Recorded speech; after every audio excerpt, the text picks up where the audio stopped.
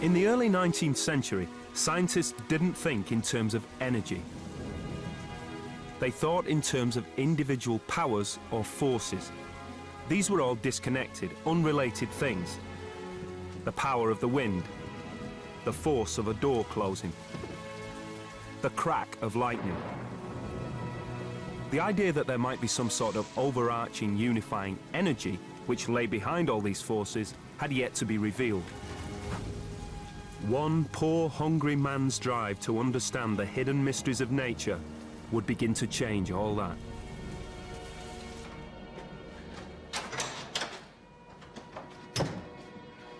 Young Michael Faraday hated his job.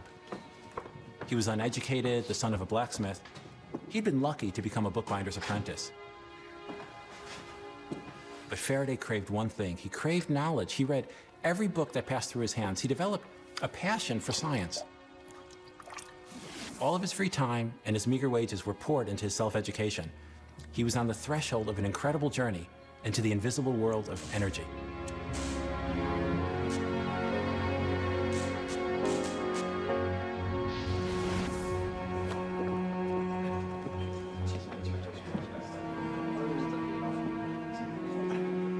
Faraday had impressed one of his master's customers and was rewarded with a ticket that would change his life. Please. Can I pass, please? Can I pass? Some of us are trying to improve ourselves. If people will let us. Of course, of course. Pass, pass. This way to a better life. In the early 1800s, science was a pursuit of gentlemen, something Faraday was clearly not. He had a rudimentary education, he'd read widely, he'd gone to public lectures. But in 1812, he was given tickets to hear Sir Humphrey Davy, the most prominent chemist of the age.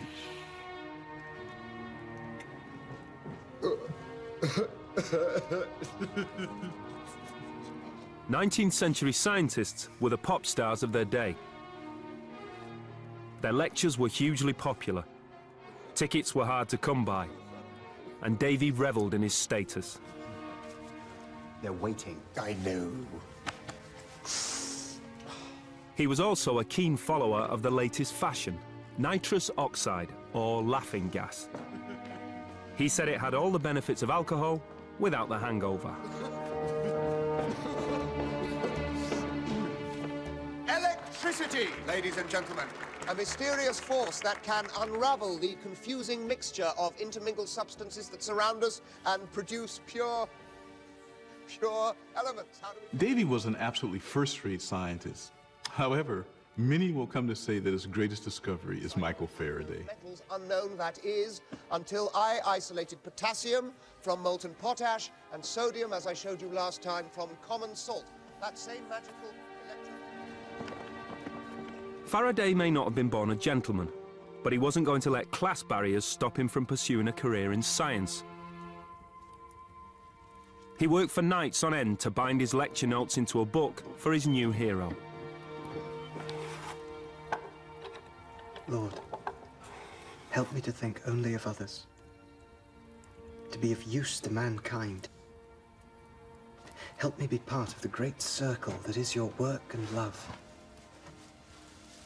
Lord, I am your servant.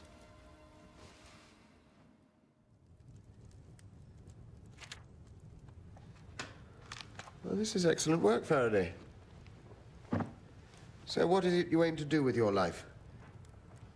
My desire, sir, is to escape from trade, which I find vicious and selfish, and to become a servant of science, which I imagine makes its pursuers amiable and liberal. Really? Well, I shall leave it to the experience of a few years to set you right on that score. Look, I haven't anything at the moment. I'll send a note if anything comes up.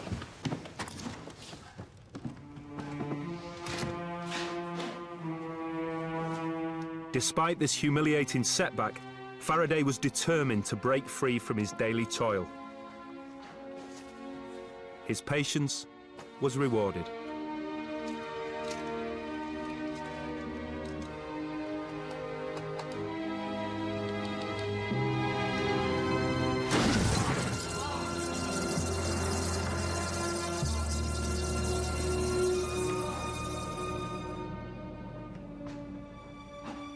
Newman? Meet Mr. Michael Faraday. He's going to be my helper while I recover. He assures me he is a Christian fellow. Perhaps with God and Faraday in charge of the chemicals, you and I will be safe in our place of work. Thank you, Professor Davy. Welcome, Faraday. Oh, no, thank you, and thank you, Sir Humphrey. Just stick to your job and do as you're told, and you'll be fine, Faraday.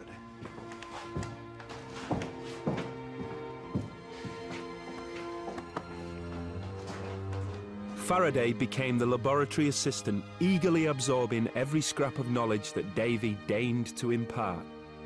But in time, the pupil would surpass the master.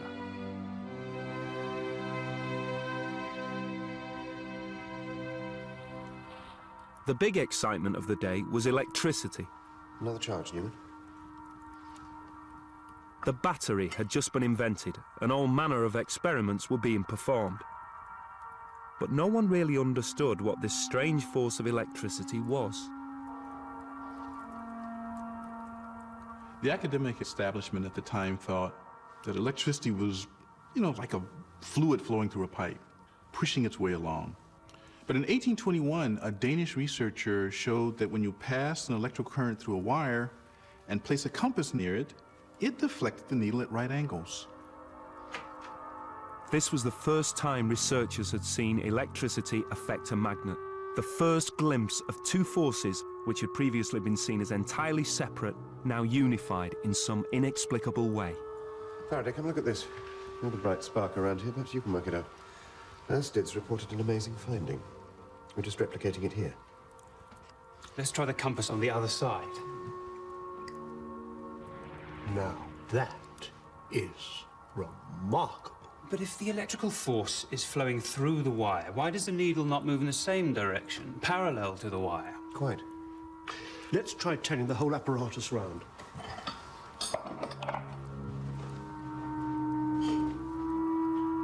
Again, Newman. So, the electrical force goes this way, the compass points that way. How can one affect the other? Perhaps the electricity is throwing out some invisible force as it moves along. What? Perhaps some sort of electrical force is emanating outwards from the wire. Oh, my dear boy, let me tell you that at the University of Cambridge, electricity flows through a wire, not sideways to it. Well, that may be what they teach at Cambridge, but it doesn't explain what's happening before our eyes. No, let's just get on. Let's swap the compass to below the wire. Why the compass was deflected at right angles, why the electricity was affecting the compass at all, dumbfounded Davy and many others. As we celebrate the marriage of Michael and Sarah. For Faraday, however, the problem became an obsession. It was a fascination inspired by his religion. For him, this was a way to understand God's hidden mysteries. Deeds. A love for our fellow man. There was a small, almost persecuted group in London called the Sandemanians. They were religious, not really a sect, they were just a small subset, sort of like Quakers. Faraday was a member of that group. It was a very gentle, decent group. They believed that underneath the whole surface of reality, everything was created by God in a unified way, that if you opened up one little part of it, you could see how everything was connected.